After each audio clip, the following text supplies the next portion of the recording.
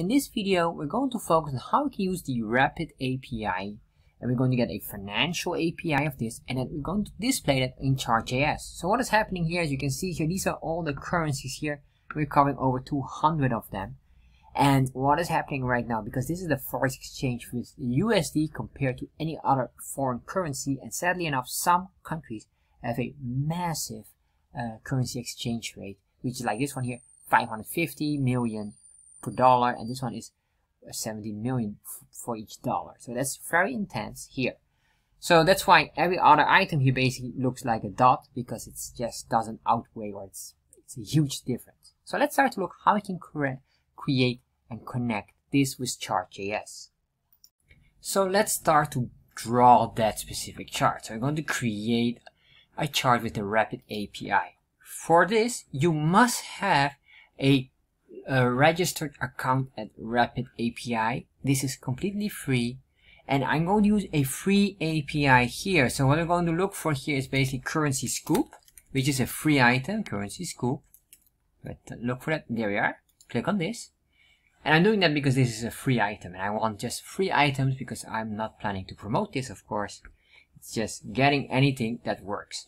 So we have this here, and this is very important. The reason why you need to have a registered account is because without it, you cannot get the secret key. So with a secret key, you can start to work on that. So what I'm going to do here, I'm going to scroll down here. I'm going to say here, fetch. Alright, so this is the one I want, but of course I realize I need to have first our chart drawn. So what I'm going to do is go to chartjs3.com, getting started. This specific link, you can find as well in the description box. Scroll down here and then just copy this entire chunk of code here. Copy this. If you want to understand what this code does, make sure you watch this video there. Paste this in there, and then what I'm going to do is I'll cut out this title, put the title in here, save this, and then what I want to do is I want to expand the size of the chart to 80%, save, refresh, there we are. So we have this very, very basic item here, nothing fancy here. What I'm going to do now is I'm just going to create, first of all, I need to connect to my secret key, and I will not show my secret key, but if you're wondering what is in the file, basically there's only one single sentence here, constant, and then the variable of secret key equals ABC, whatever the key is, of course. So that is basically the only thing it is. It's very similar, like a database in MySQL, where you have these configuration with the specific passwords. So what I'm going to do is, well, let me just add up that specific secret key, or at least that file. Copy that, put that in here. Then I'm going to say here, and I need to have here the full link. To get the link, I'll just grab this one here because it's just saved on the same location, except instead of having this long name, it's called secret key.js. Alright, so we've got that there, save that. Now what I want to do here is basically go into our currency scoop here, and this is, as you can see, I'm not even registered here, but it gives us already the demo sample, which is very nice. So you can copy this, but you need, without the secret key, you're just not able to get this. So I'm going to grab this here, or let's copy this, and I'm using the fetch per option here. There are other options here, but I'm going for fetch using the fetch API. So copy this entire chunk of code, and then what we're going to do here is just simply, we're going to paste this in here. I'm going to give this a proper indentation, and this here, I'm going to remove this, and because I have the secret key file connected, I'll just say here secret key, there we are. So now, if I just save this, I should expect something in the console log.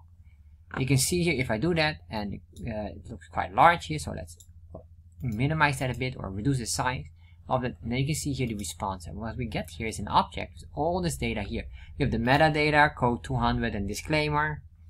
And next we have here the response, 200, and then here the date, and you can see here, this is the time, basically, right now. This is truly up to date, because if I refresh this, it will show here the new time, which is 48, and just it was 21, and etc, etc.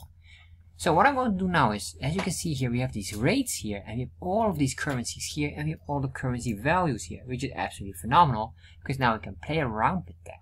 And all what I want to do now, just simple, getting this data in here. So to do this, well, let's change here the title. We say weekly sales will be removed, and we're going to put in the USD as the currency or the key denominator that we compare with.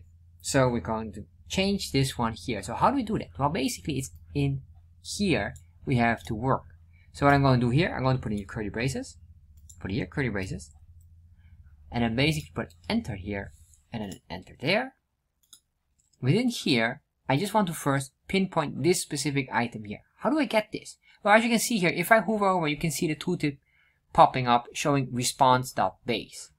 So that's very important because you can see here we're already on response, but we have to put another response on here, which is basically this object here and then into the base. So I'm going to say here again dot response dot base, save, refresh, and now it opens up and you can see here USD. Alright, so we grab this and you might say, alright, so then we just copy this, put it in here, and we're done. Save that, refresh. This does not work. The reason why this doesn't work is it is outside of this fetch. So we have to make sure that this is all within the fetch. So I'm going to cut all of this, cut the data here, put it in here, give it a nice indentation. Alright, there we are. So now what we can do is we can just copy this one here, and then, oh well, it's already in here. So if I save this, refresh, now it works, and you can see here we get the USD item. So what I want to do more is, let's change it a little bit more, give it a bit more description. As you can see here we have this, but if I open up my console, the object shows again. And then what I'm going to do now is, next what I want to say USD, and then I'm going to grab the date, put it besides there. So we have here, we can make a tiny title out of it. So I'm going to say here concatenation, and I say plus, or sorry, there should be a plus like that. And then I say concatenate space, because that's the USD basically, and then say here forex, for the foreign currency exchange. And we say here for date, and then the date will be here again. I'm going to put another plus here to concatenate a specific value, and in this sorry, and in this case it will be date. So instead of base, we're going to put in the date here. So I'm going to say here date, save that, refresh. Let's open up or remove the developer tab, and beautiful, it shows it nicely here, forex date, etc, etc. Alright, so now we have the easy part. So let's go and do the more exciting part. Open up here. You can see here we have now a bit more tricky item. How do we get all of these items? Because I want to show these currency items as a label here on the X scale, and I want to see these values here on the Y scale eventually. So how will we do this? Because this here, not as an array, we have like these values here. So what we need to do is here, basically this, what we call the object key. That's what we want to extract. The object key must be extracted and must be converted into an array. Secondly, the value, the object value must be as well extracted and converted in an array. Luckily, this is quite easy to do. So what we're going to do here, I'm just going to use it here, just here above. I'm going to say here indentation, and then I'm going to say here constant, and let's say here the currency name, which is the object key. And when I'm talking about the object key, that's these numbers of these letters here, and this is the value. So what I'm going to do here is I'm going to say equal. I'm going to say first of all it's an object. It is an object because it's not an array, because an object works with these curly braces. So this is all an object. So in this object we want to pinpoint the rates here. So what I'm going to say here, object dot keys, indicating as a method to indicate that we want to convert these object keys into an array. And then we're going to say here, very simple, what is the object keys? Well, basically it's response dot rates. Why the rates? Because we're still pinpointing this object here that consists of the object key and value pair. So that's the first one. If I save this now, and then I'm going to say here console.log currency name, put it in there, save, refresh. Once we do that, look at that, we get a full list of 220 currencies, or basically values in this array. So what I'm going to do now is I'm going to copy this, and then we just remove all of this, including the brackets here. Why? It is already considered an array, as you can see here.